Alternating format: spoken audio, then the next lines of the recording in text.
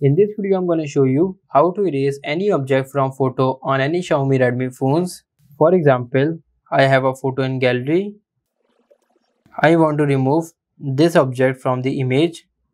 Now let's remove it. Open the Google Photos. I will simply scroll down and select that image. Go in Edit. Simply move the menu like this. Tap on Tools. Here you get Magic Eraser. Tap on it. Tap on Install. Magic Eraser is installed now. Tap again on it.